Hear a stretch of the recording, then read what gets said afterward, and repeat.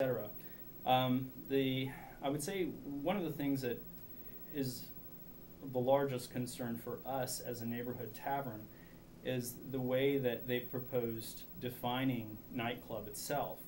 Under the proposed definitions for nightclub, basically, it would include any bar, local tavern, pub, anyone of that nature that had any type of entertainment, whether that be a DJ or a band or even a single person with a guitar, a person reading poetry, a neighborhood party, anything defined as a party. So, for instance, we have the Seminole Heights Business Guild.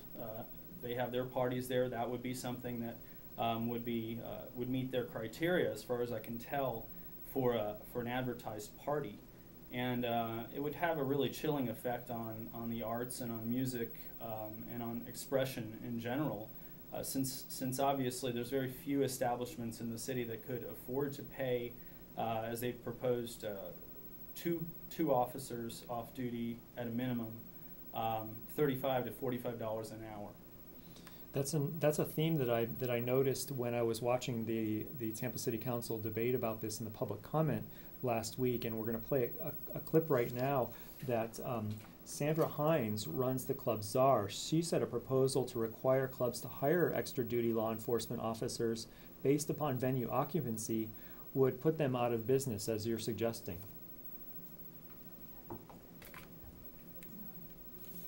No, mics are off. Can you turn the monitor up, please, for the... Sure. $168,000 a year. We can't possibly stay. So I figured I'd play this clip so that people can... We actually redesigned everything when the economy fell apart. So if I play the other two, I'll say their last names. Would that be helpful? On one night. That one night stretches financially across our whole week. So maybe when this ends, do you want to kind of follow up on what she's saying about, the cost, and then I'll give out the phone number again, and then I'll ask you another question? The doors will eventually hurt Ybor City. It's a revenue-driven area, and we just wouldn't be able to do that. All the other businesses around would suffer. If we take all the 18 to 20s out of it, the Ybor Supermarket. So that's Sandra Hine, who runs the Club Czar in Ybor City. And our guest here is Lux Devoid. He owns the Mermaid Tavern in Seminole Heights. Lux, what do you think about her argument about hiring those extra officers is going to hurt their business? Yeah, absolutely. I think with places that are truly nightclubs, it would probably put most of them out of business. With the remaining places, take for instance Ella's restaurant and ourselves and the independent places that I'm familiar with, probably most of us would just react by not having any sort of entertainment. And that would have a chilling effect, I think, on the arts, and obviously there'd be a lot of musicians and other people who would not have any gigs to play in the city of Tampa. You're listening to The Last Call. My name is Sean Canan. We're speaking with Lux Devoid, who owns the Mermaid Tavern in Seminole Heights. 813-239-9663 if you'd like to weigh in on this subject of proposed changes to Tampa's nightclub ordinances, nightclub rules. One of those changes would be to exclude 18 to 20-year-olds, and another would be to hire extra duty law enforcement officers for this for these clubs. And Lux, you owned a club in New Orleans, and they had similar rules. Tell us about your experience there and what happened. Well, my experience there was they started out with requiring a lot of bars and clubs, particularly in the French Quarter, to hire off-duty officers. And what really ended up happening in practice was a lot of the police would just show up to collect their paychecks. They wouldn't actually spend the hours. So it sort of became a shakedown by the police officers. And although I'm not impugning the integrity of the officers in Tampa or suggesting that it would be the same, it really was an untenable situation. A lot of the officers, I would just put it to you this way: the police are not meant to be an occupying force, and when you put them in that position, it's really not what their job is about. They're not security guards, and to have them stand for hours on end outside of a nightclub when they're not actually allowed to check identification, they're not allowed to intervene, they're not allowed to put wristbands on people based on what's been proposed here. it really puts them in a bad position. It's not a fun job for them, and I don't think it's a job that trained police officers are particularly good at. All right, we'll go now to Vic in Tampa. Hi, Vic. Do you have a question?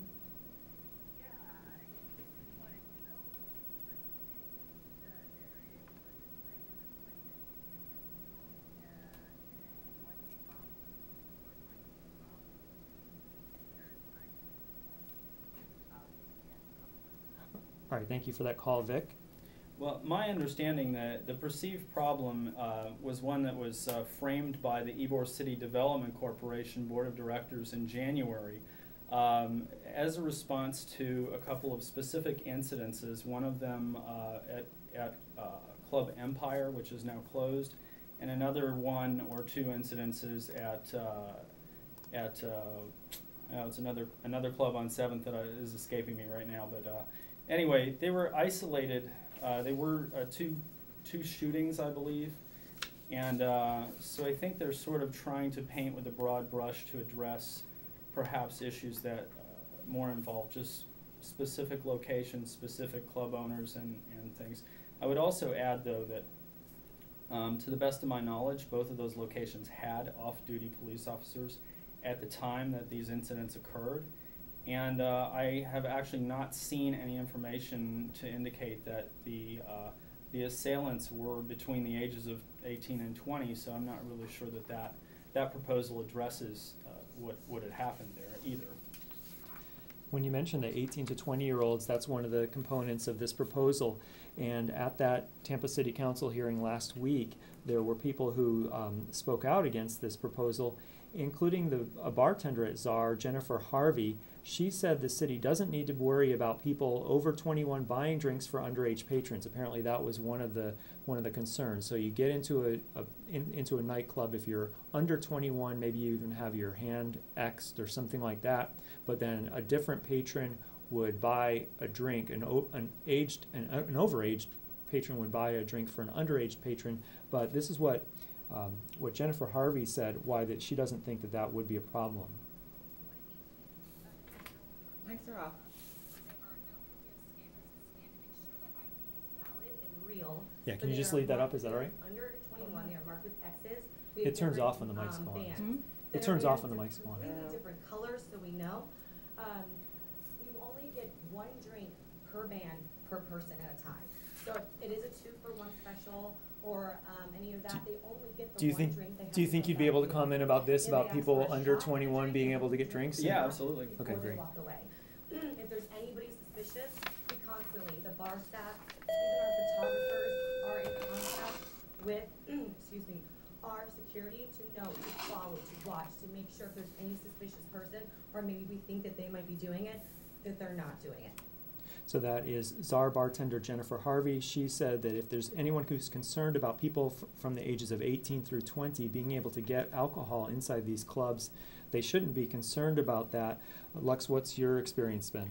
Well, I think that some of the folks that are concerned about that probably are basing their experiences on things that may have taken place quite a while ago, possibly even decades in the past. And I really think that the clubs that are responsible, it's extremely easy to prevent that.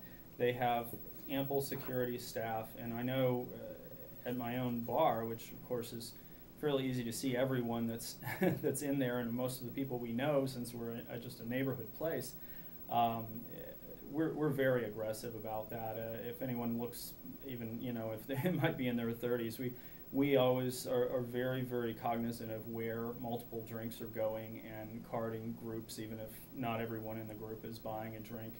I think, once again, it's very important to stress that the way they've defined nightclubs would mean not just big clubs in Ybor, but it would mean restaurants and everything of that nature, where you would have to bar people from 18 to 20 years old. 813-239-9663 or dj@wmnf.org if you'd like to join this conversation. We're speaking with Lux Devoid. He owns the Mermaid Tavern. My name is Sean Canan. You're listening to The Last Call at 5:44 in the afternoon. 813-239-9663. Going back to the police officers, You had mentioned to me before the show started that eventually New Orleans recognized that there was some problem with hiring off-duty police officers, and that they stopped that practice. They made it actually, they prohibited off-duty police officers. Yes. Yeah, after a couple of years of that experience, they determined that it was having not only negative effects on the bars and nightclubs, but also was having a very deleterious effect on the police themselves. So they actually reversed the law in a way where they actually made it illegal for off-duty officers to work for bars and nightclubs. Why? What was the deleterious problem? Well, I think just human nature. You know, the same officer would be standing there at a bar or nightclub day in, day out. They would come to know all of the customers. They would come to let certain people through, and have many of the flaws that just an ordinary person would have. They start to, in some cases, identify more with the bar and the patrons of the bar than they do as a police officer. In extreme examples, some of them were actually protecting drug dealers at bars and clubs, getting kickbacks. They were put in a situation where it was very, very easy for them to be corrupt or to bend the rules, and some did. And this is a similar situation as what Tampa is proposing. I mean, not saying the exact same thing might happen, but just maybe that's some experience that to look out for. All right, let's go now to Brian in Tampa. Hi, Brian. What would you like to say?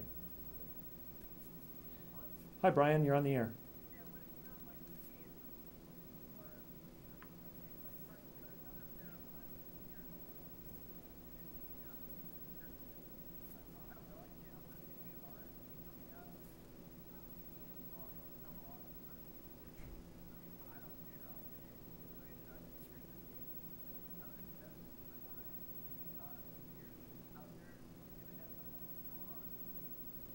All right, thanks for that call, Brian. You're breaking up a little bit, but yeah. So Lux, what do you think about the issue that maybe this is just having more surveillance out there? I don't get that sense, to be honest. I really feel more that it's perhaps well-meaning, perhaps a knee-jerk politically motivated action. I've seen surveys where a fairly large percentage of ordinary quote-unquote people, when asked the question, support these measures in Ybor City. So, you know, I don't really think that's what's motivating it. I just think that it hasn't been well thought through. 813-239-9663 or dj@wmnf.org if you'd like to join this conversation. This hasn't passed. There hasn't been a vote on it or anything. It's just been brought up one time at Tampa City Council. No decision was made. But Council Member Harry Cohen said the City Council would consider the matter in the future, and this is what Harry Cohen had to say last Thursday.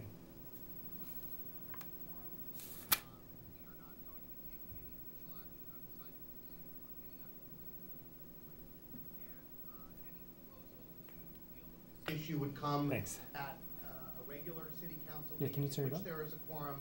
Our next one is on June 7th, and any proposal that's put out there, any ordinance that's proposed, will have 2 readings, and it will have the ability for the public to come and comment on the specific items in that proposed ordinance at a public hearing.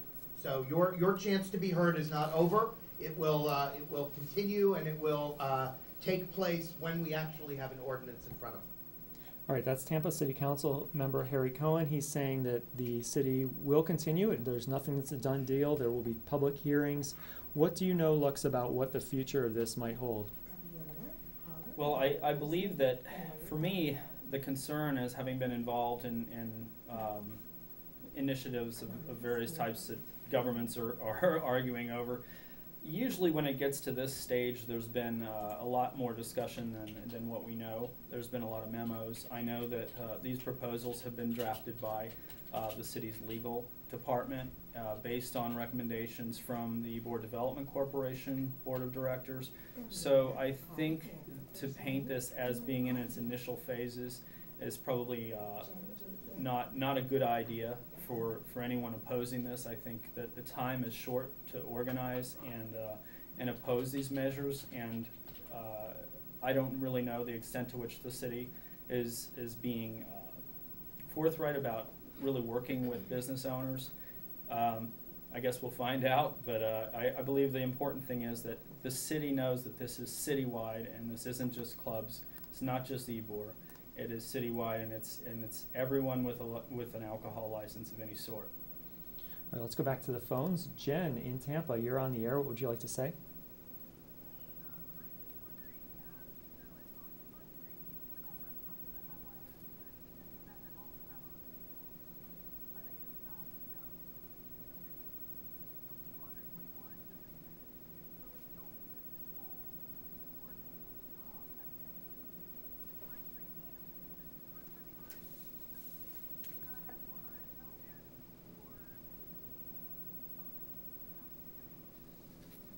What's your response to that, Lux?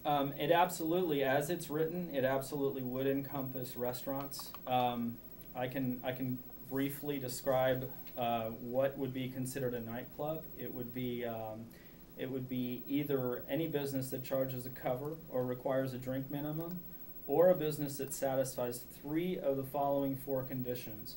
1, it holds over 250 people. 2, it's open past 11 p.m. 3, it has a dance floor, or 4, it advertises DJs or bands. So based on 3 of those 4, I would say open past 11, dance floor, and DJs and bands. Many of the restaurants and small bars, neighborhood taverns, and things like that would be included in that. All right, thanks so much for that call, Jen. We'll go now to Anonymous in Newport Richey. Hi, Anonymous. Very good. Good.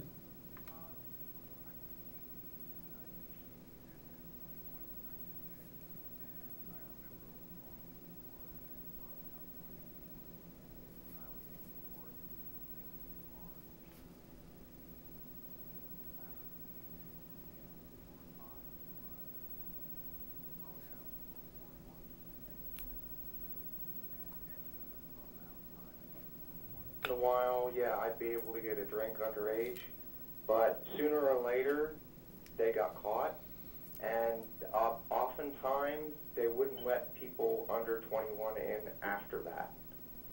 And I don't know, I'm not sure about this ordinance. I think a lot of the clubs do a good job as far as maintaining themselves, especially places in Ybor because of where they're located.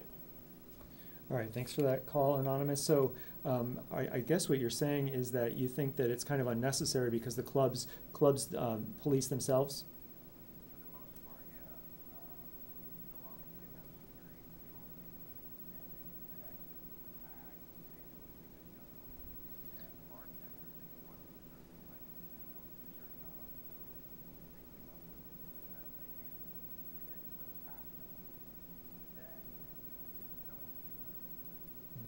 All right. All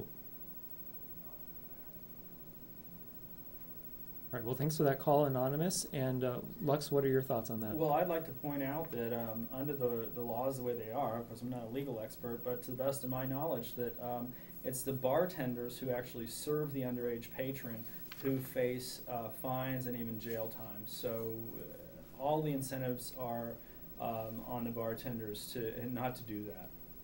All right, let me give out the number again. It's 813-239-9663. If you want to email us a question or a comment, it's dj@wmnf.org.